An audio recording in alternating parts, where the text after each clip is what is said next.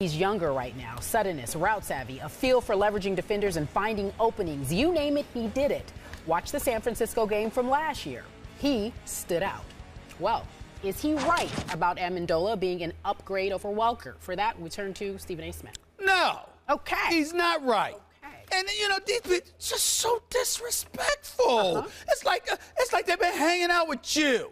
You know what I'm saying? All year long. It doesn't make any sense that just the flagrant level of disrespect that you show to Wes Welker is just disgusting, okay? This is a dude that averaged 112 receptions, over 1,200 yards for 6 years with Tom Brady, and a dude that's played in 12 games in the last 2 years, that has missed 20 games in the last 2 years. They had 666 receiving yards last season. Oh, all of a sudden he's going to be an upgrade over Wes Welker. Oh, really? Really? First of all, we don't even know if he's going to stay healthy enough to play a full season, okay? That's number one. Number two, in order for him to be an upgrade over Wes Welker, wouldn't he have to double his own level of efficiency in order to pull that off? Now, I like Amendola. I know he can play. I'm not calling him a scrub or anything like that. I understand he's 4.5 years younger than Wes Welker. And as a result, all of this other stuff, I get all of that. But you still have to produce. And his level of production would have to double. Now, maybe that's not going to be hard to do in some people's eyes because you know what? Sam Bradford's not throwing him the ball as Tom Brady.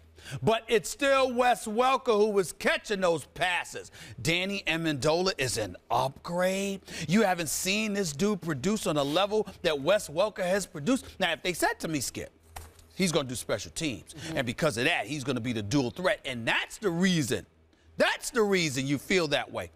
All right, that makes a little more sense. They're just talking receiving. Just as a receiver, this dude is going to be better than Wes Welker. It's entirely disrespectful, and it's got Skip Bayless written all over it. It sure does. In fact, this anonymous scout must have been watching our show the first day we dealt with this topic. Are you the anonymous scout? I might be.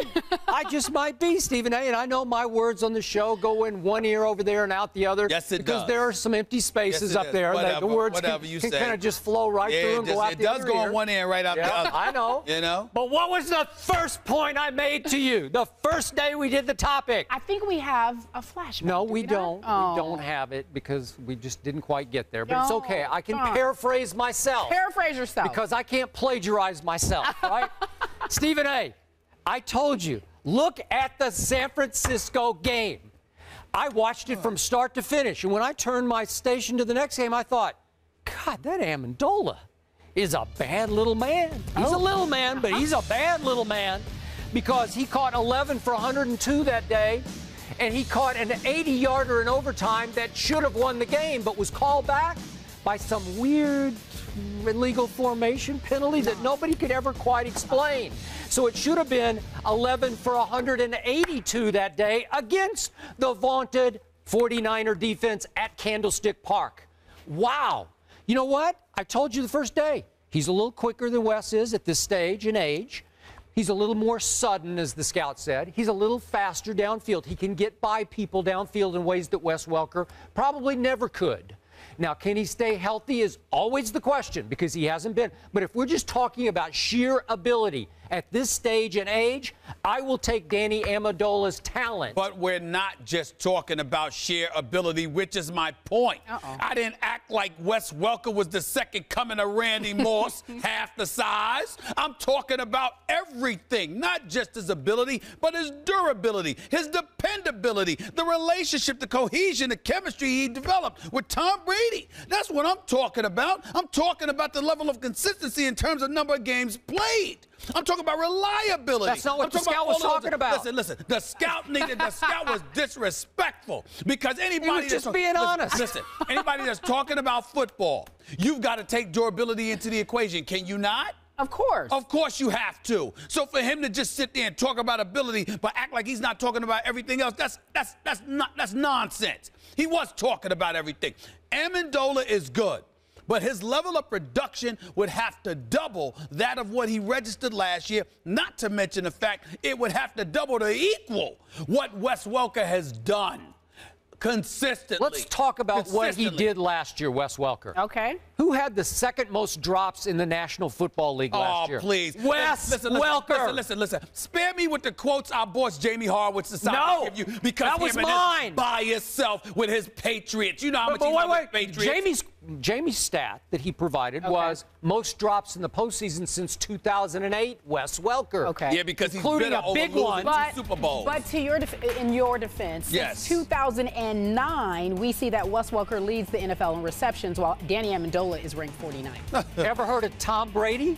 We've heard of Tom Brady. Really? Right. Yeah. How come nobody else on the New England Patriots is in the leadership category in reception? Well, don't they have next man up? Danny Amendola. You can talk next man up all you want to. Just don't disrespect Wes Welker. I'm not. I love Wes Welker. I didn't love the drops. I didn't love the big drop in the Ravens game that turned the tide in favor of the Ravens on 3rd and 7 in the third quarter. 6 years when he was healthy. 112, 111, 123, 122, 118 Tom Brady, Tom Brady, Tom Brady, Tom Brady. 240 receptions in the last 2 years. 240. Instead of saying he's an upgrade, can you at least say they neutralize one another? You think he's truly an upgrade over Wes Welker? He is a talent upgrade. He is. He just is. He's faster, quicker.